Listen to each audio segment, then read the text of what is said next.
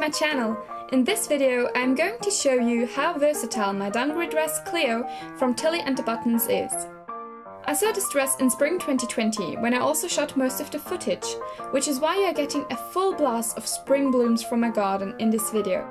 Since then I have worn the dress very frequently. It has become one of my favorite garments. I made my Cleo in the mini version out of a lovely organic cotton corduroy fabric from Atelier Goldfaden, a lovely Swiss fabric shop. Basically, I followed the Tilly and the Buttons pattern, but I wanted to include a little extra, so I decided to make the pocket special and I added a box pleat to the original pocket patterns, as you can see here. After trying on my half-finished Cleo, I had to decide on the placement of the pockets. So I asked you guys on Instagram, and while doing that, I realized that I actually loved an asymmetrical placement. Thus, I now have a pocket on the right side in the front and another one on the left side on the back of my dress. Also, I decorated the pockets with some lovely buttons that match the buttons I used to attach the dungaree straps. All the buttons are from Merchant & Mills and bought at Jigs Design, another very nice Swiss shop. By the way, this video is not sponsored in any way. And now onto the styling. I searched my wardrobe and was amazed to see how many things I already owned that would match this dress.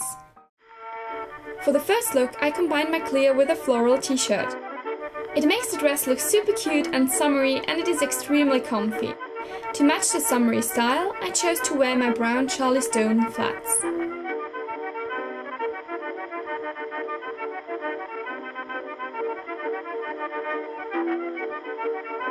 Also, look at this little garden friend, so cute! The second outfit is rather simple, with a basic black top, grey tights and black shoes that are tied with ribbons. I love the yellow-black contrast, it really makes the dress stand out. Furthermore, I also like this look because it has an elegant vibe to it. The third outfit has an almost autumnal colour palette, as I combined the Cleo with a green knit top that has a cute bow, rusty brown tights and my brown American Duchess Oxfords.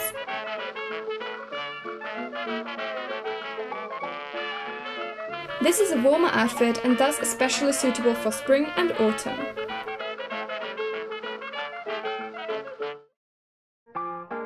For the fourth look, I wore a blue vintage-inspired cardigan with a cute Peter Pan collar under my Cleo. I love this color combination, and I think that the solid colors draw the attention to the texture of the fabrics, which is really nice. Again, I'm wearing my brown flats.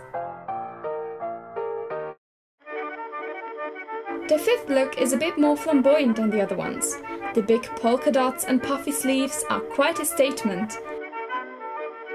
Combined with my brown flats, this is a happy, summery look.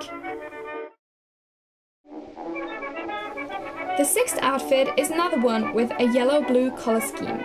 In addition, I am wearing the grey tights and black shoes with the ribbons again. The top is a high-neck blouse with, yes, ballerinas on it. Oh, I love this top. For the seventh and last look, I have combined my Cleo with a flowy floral blouse, maroon tights and the brown Oxfords.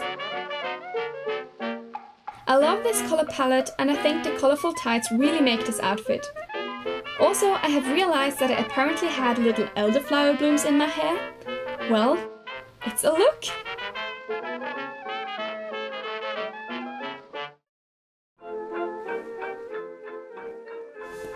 That's a wrap! I really love the fact that this Cleo can be styled in so many different ways, and I think I will try quite a few of them out in real life. I've already tried out I think 2 in real life. Up until now I have also 2 favorites. So let me know what your favorite is in the comments down below. And just as a little preview, I have fabric here because I actually wanted to make this a Gryffindor Cleo. So I wanted to make a jumper out of this and then wear the Cleo over top. But then I sort of realized that now it's going to get really warm and summery. Well, I won't get much wear out of it at the moment. So I sort of postponed this jumper project to fall, when I am very much looking forward to making this, and I think it will be really, really nice and cozy. And up until then, I'm just using it as a blanket, like when I'm chilling in front of the television or something. It's really nice and cozy. To make the sweater, I used the Tilly and the Buttons Freya pattern. The fabric is a mulesing-free merino wool fabric, again from Atelier Goldfaden. I'm very happy with how my Cleo and the sweater look together. To finish off the outfit, I chose dark green tights and my bait boots with floral embroidery.